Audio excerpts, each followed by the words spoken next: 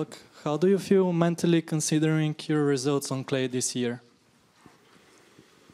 Mentally, for the tournament here? Yes. Okay.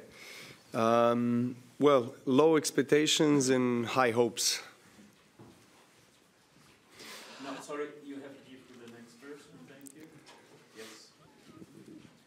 Hi, Novak. Maybe a similar question, but in general this year, you have not played as much as you usually would or had as much success as you're used to by this point in the season. Do either of those things affect you coming into this tournament? And you sort of touched on this just now, but perhaps could elaborate a little on it. Normally, you think of yourself, it seems like, as somebody who's a favorite to win any tournament you enter. Do you feel that way coming back here this time? Well, I would say that I know that what I'm capable of, and particularly the Grand Slams, I normally play the best tennis, and at least I aim always to play the best tennis, and I was, for most of my career, able to do that, so that's the goal. And I've been saying, you know, for quite a while that in terms of clay, I want to peak here in Paris, in Roland-Garros, and last year I had an amazing year, particularly here in Roland-Garros, and hopefully I can have a great tournament. Of course, it does affect me, the 5 months that I had so far in a year that haven't been great in terms of my tennis. And that's why I have, a kind of an approach that is focused on a daily basis, more trying to build the form and momentum so that I can have a better chance to reach further in the tournament.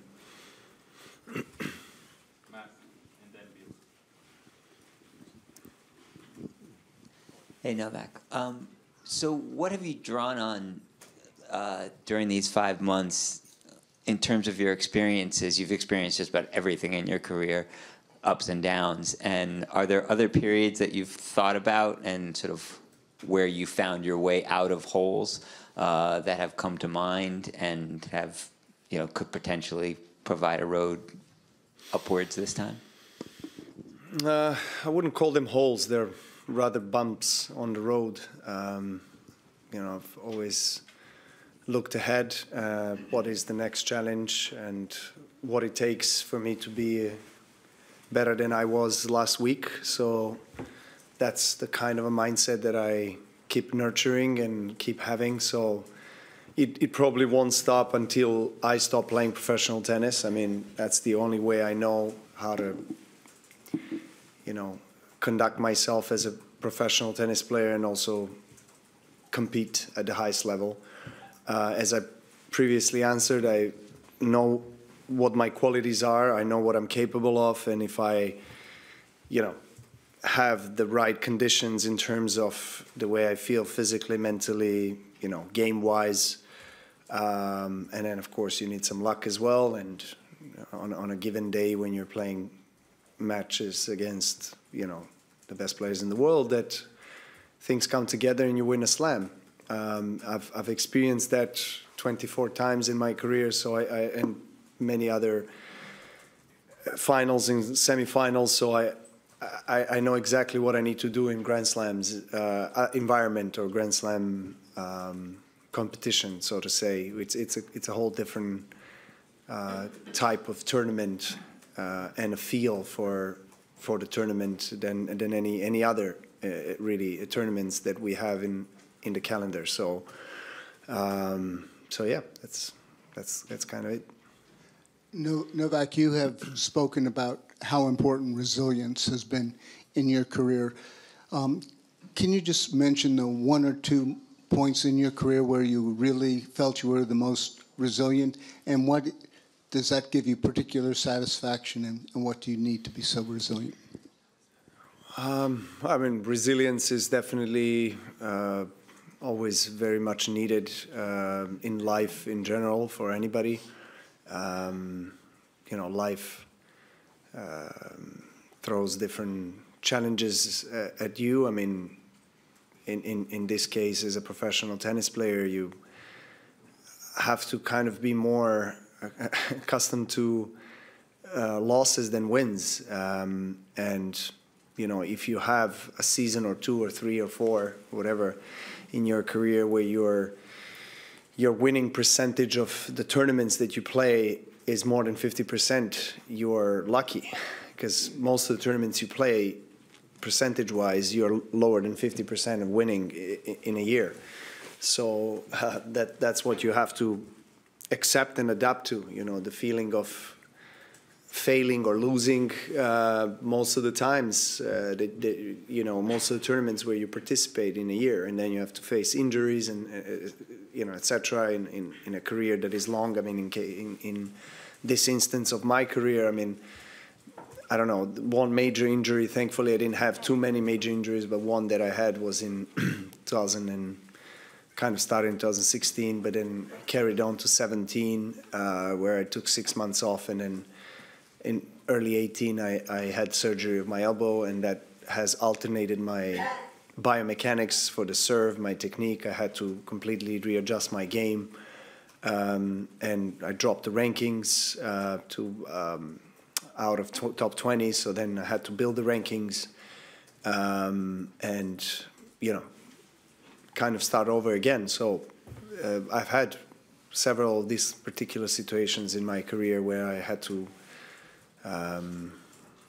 kind of find a fresh start, so to say, and I was managing to do it, you know, in some instances earlier, in some instances a bit later.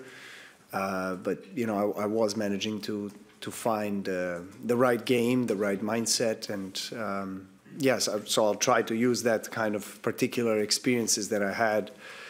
I mean, when it comes to experience, I think I have quite a lot of experience. You know, I'm playing on the tour and experienced really, as you said, you know, highs and lows and ups and downs and various things. So I'll try to use that in a positive way, in a positive fashion for this tournament and the rest of the season. Hey, Novak. No, it was Catherine. Hi, Novak.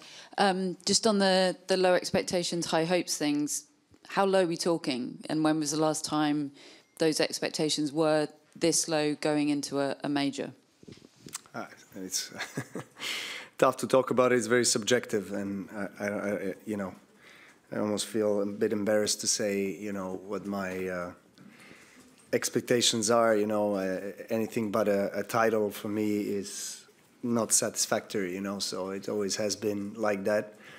And I know you know, it might sound arrogant to a lot of people, but I think I have the career that backs it up. And in a way, me playing still at this highest level, one of the major reasons is trying to, you know, write more history of the sport and win the biggest titles that, you know, Paris is definitely one of them. So that's why my hopes and goals are always the same, but I have to lower the expectations. And when I say that, I mean, you know, maybe not thinking too much ahead in advance in terms of the tournament and who I might face in the later rounds, but really taking it day by day, step by step, and really building my game, because, you know, that's what I have been struggling with, you know, not really playing on a consistently good level.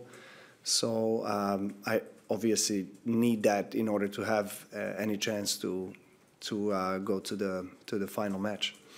Two more, Simon and Carol. Hi, Novak. Will you be watching Nadal's Forever tomorrow, and what do you expect from that match?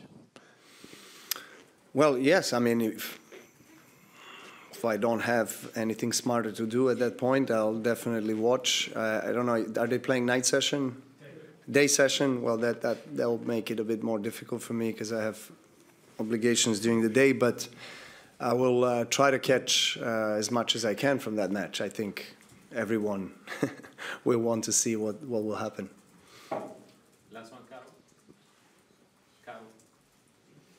Serbian after, yes. Hi, Novak.